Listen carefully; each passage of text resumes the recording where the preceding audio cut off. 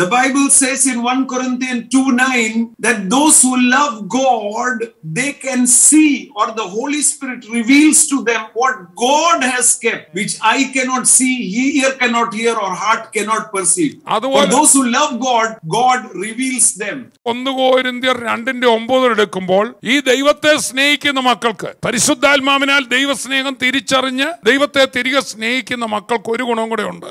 അവർക്ക് വേണ്ടി ദൈവം മുന്നൊരുക്കിയിരിക്കുന്നത് ഇപ്പൊ കാണുന്ന പ്രതിസന്ധി ആയിരിക്കും, മറ്റുള്ളവർ വിഷയാക്കിയിരിക്കുന്നതായിരിക്കും. ഇത് നടക്കുമ്പോഴും തന്നെ സ്നേഹിക്കുന്ന മക്കൾക്ക് കർത്താവ് കാണിച്ചു കൊടുക്കും, ഇതൊന്നും പേടിക്കണ്ട, ദൈവം തന്നെ സ്നേഹിക്കുന്നവർക്ക് ഒരുക്കിയിട്ടുള്ളത് കണ്ണ് കണ്ടിട്ടില്ല, ചെവി കേട്ടിട്ടില്ല, ഒരു മനുഷ്യന്റെ ഹൃദയത്തിൽ തോന്നിയിട്ടില്ല. ഇപ്പൊ പ്രയാസമായിട്ട് തോന്നും, പക്ഷെ കർത്താവിനെ സ്നേഹിക്കുന്ന ദൈവപൈതലെ ഏറ്റവും വലുത് നിനക്ക് ഒരുക്കിയിരിക്കുക. When you are filled with the Holy Spirit, you are filled with the love towards God. People ask you, why are you not crying? Why are you not worried?